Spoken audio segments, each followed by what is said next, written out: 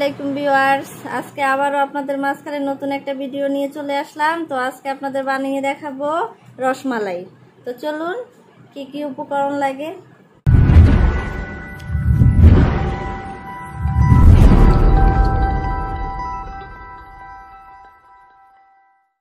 প্রথমে আমি প্রায় 1 গ্লাসের মতো গুঁড়া দুধ দিয়ে দিচ্ছি। দুধটাকে ভালো করে হাত দিয়ে মিক্স করে নিব।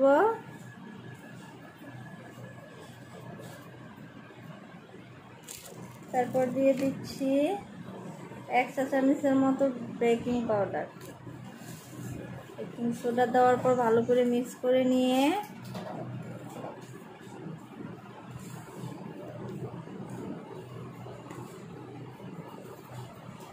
এরপরে দিয়ে দিচ্ছি একটা ডিম এর ভিতরে।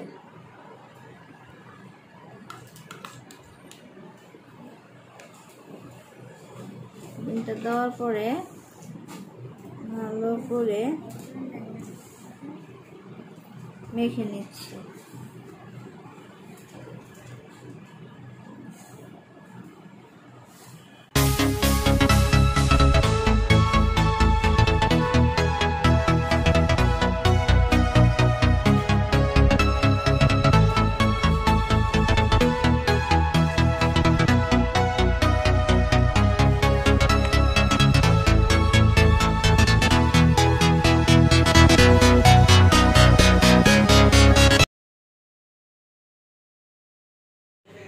এখন দিয়ে দিলাম সামান্য পরিমাণে ঘি।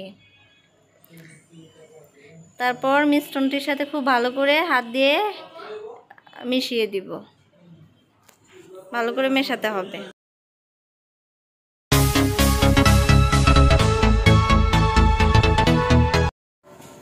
আমি চুলাতে দুধ দিয়ে দিলাম।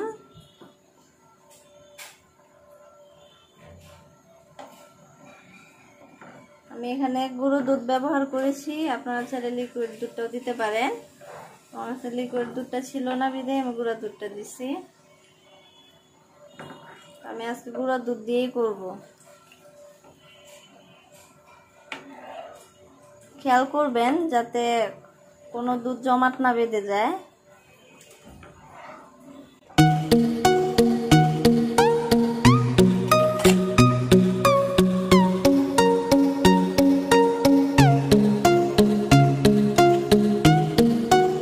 দিয়ে দিব প্রায় 2 চা চামচের মতো চিনি। চিনি অ্যাড করার পরে ভালো করে নেড়ে চেড়ে চিনিটাকে গলিয়ে নিতে হবে। এর সাথে আরো দিয়ে দিব 2টা এলাচ। বলক আসার আগ পর্যন্ত ওয়েট করতে হবে।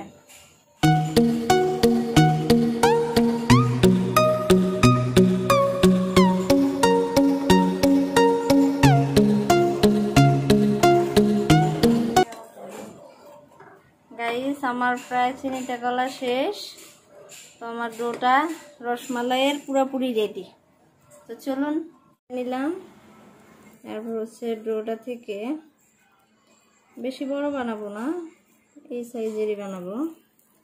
তো এটাকে ভালো করে ঘুরিয়ে ঘুরিয়ে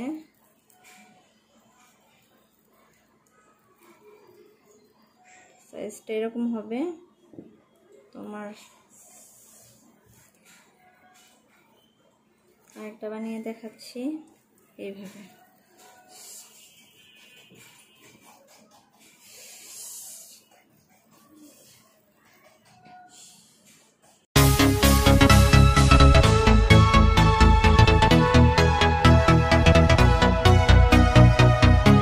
আমার রসমালাই বানানো শেষ। তো এখন চলেন দিয়ে দিচ্ছি চুলা কড়াইতে। প্রথমে ঢাকনাটাকে উঠিয়ে নিব। চুলাটাকে একটু বাড়িয়ে দিলাম।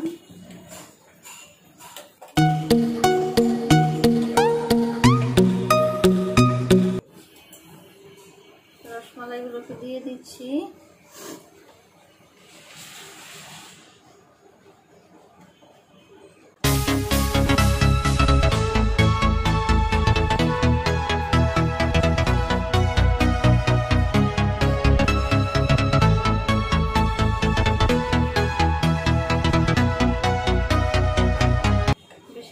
নাড়াচাড়া করা যাবে না, ভেঙে যেতে পারে।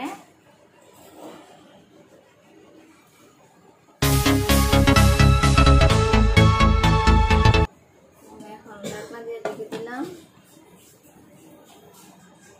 কিছুক্ষণের জন্য। A few moments later.